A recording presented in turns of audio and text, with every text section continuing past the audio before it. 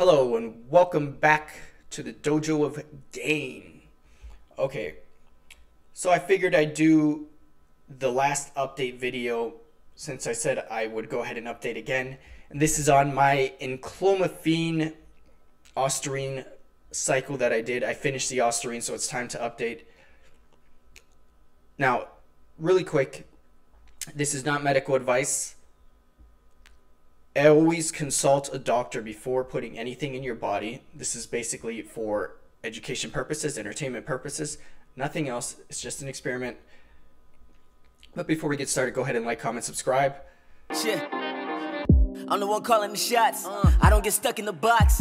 Feel like I've been through a lot. So, finishing off my Enclomiphene and osterine cycle, I'll go ahead and tell you quickly. I am not overly impressed by osterine.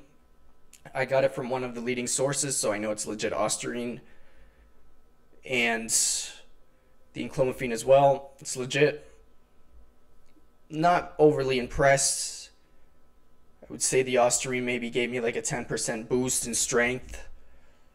And I mean, I was stronger when I was 25 than I am with osterine, and considering it's a PED, I was expecting to be stronger than I ever was in my life. So, is osterine an impressive PED? I don't think so. Then again, I've never done any other PEDs to be able to compare. But I will be starting testosterone today, so we can go ahead and compare that, because I've heard that it's a lot better. And it is basically a commitment. So I have waited until I'm 33. I've waited until I was 33. Basically to try anything. So, and I've been working out since I was 19, so no, I'm not advocating to hop into anything.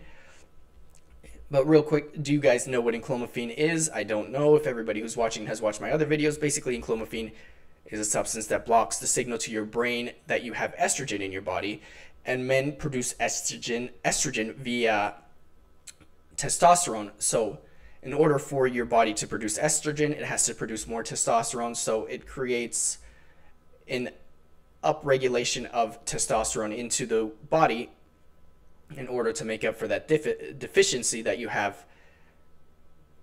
Well, the illusion of deficiency that you have. And that's how it raises the testosterone. Basically makes your testicles bigger, makes you produce more luteinizing hormone. And the osterine is a androgen selective modulator. It's a Sarm. You can take a look at my other video. I'll link it down below so you can compare the two. But as far as like progress on my body, my muscular progress, I'll go ahead and show you what I'm looking like, and then we can see and compare to. Maybe I'll do like a month in on testosterone and see if there's a big difference. But like I said, the osterine wasn't that powerful, kind of disappointing. I got some abs, but I'm not that lean. There's some fat there, fat here. See, maybe I would say I'm a little bit fuller than I was before. Let's see my back. So, as far as it making a difference in my appearance, I would say it made a bit of a difference in my appearance. I'm a bit fuller. You can see my abs more, but I am actually more interested in athletic performance than I am in my appearance, just to be honest with you. So, like I said, I wasn't that impressed by it, but if appearance is the most important part to you, you know, aesthetics, it does make a bit of gains. But then again, I've been bigger than this before naturally, so I'm still not impressed. I would like to surpass my natural capacities. And yes, I eat healthy, I sleep well,